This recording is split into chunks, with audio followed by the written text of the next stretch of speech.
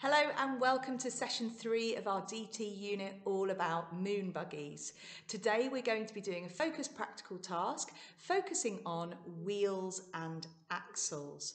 I'm just going to take you over to the table now so I can show you what you're doing.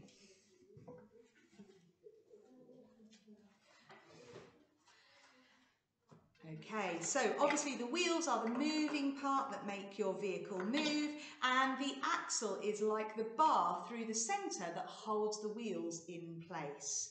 Now, what I would like you to do is I would like you to use different construction materials that you have at home. So I've got Moblo, I've got some Connects, I've got this wooden kit here, but you might have Lego and things that you can use as well. So with those construction kits, I would like you to try and build just a vehicle. It doesn't need to be a posh vehicle, just a vehicle with some wheels that can move so that you can put the axle and the wheels together.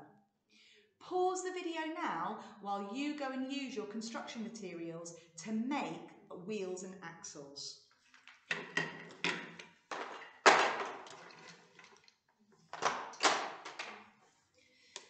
The next thing that you might like to do after you've built some wheels and axles and moving vehicles with your construction materials is to actually make some wheels and axles. So here I have a model that is a moving vehicle. It has two different kinds of wheels and axles. So the top one here has a fixed axle that I have glued in place, and on the end of each axle it has free moving wheels. I've stuck the wheels in position using a straw and gluing the straw onto the axle so that the wheels don't fall off the axle, but the wheels are free moving. And then the bottom example, I have a free moving axle with fixed wheels. So I've glued the wheels onto the axle so that the wheels don't move. It's actually the axle that's moving. And I've glued this axle holder, which is just a straw, onto the bottom of the box. And then I've threaded the axle through the axle holder so that the wheels will spin and move round. Now, I want you to test out which design idea you like the best, whether you like the fixed axle or whether you like the free moving axle, because then you'll have a better idea when you come to make your own moon buggy. There are some other things that you could use as axle holders if you don't have a straw. So you might want to have a little look in your shed to see if you've got any of these things. These are these plastic things have just got like a hole through the middle, and then you can glue them in place onto your box so that the dowel moves freely so that the axle is spinning. You could use anything you like for wheels. I've got these milk bottle tops, but you could use anything. So if you've got cotton reels, you could use cotton reels for the wheels. You could cut out some cardboard discs so that you've cut your own wheels. You might have some big beads or some big counters or something that you could use if you put a little hole in them.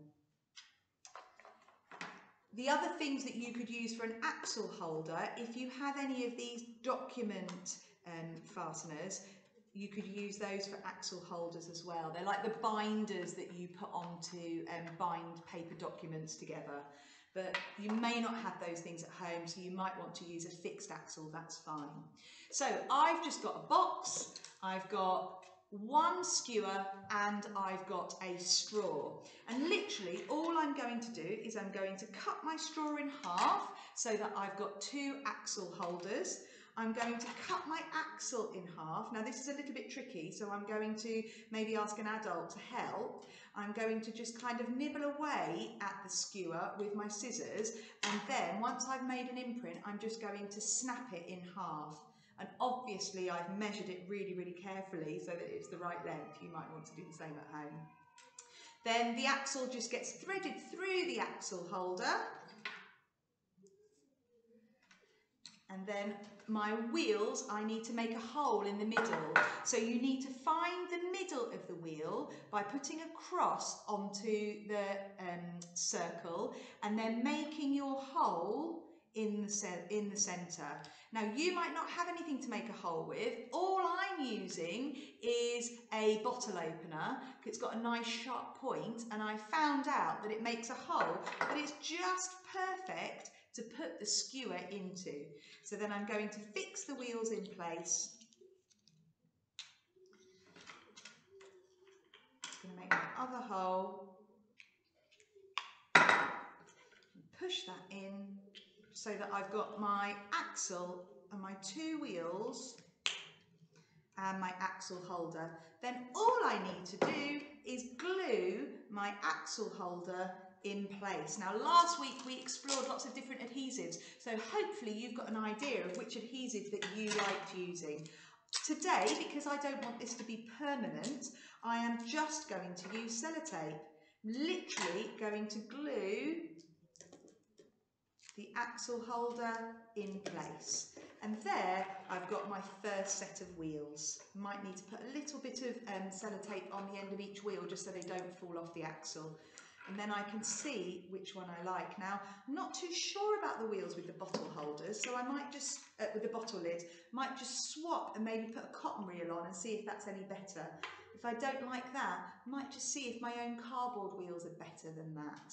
So you can have a play about today to decide what kind of wheels you would like to use and which style of axle you would like to use, either a fixed axle or the free moving axle that's in the axle holder. So you're going to experiment and explore today ahead of making our moon buggy next week. Good luck.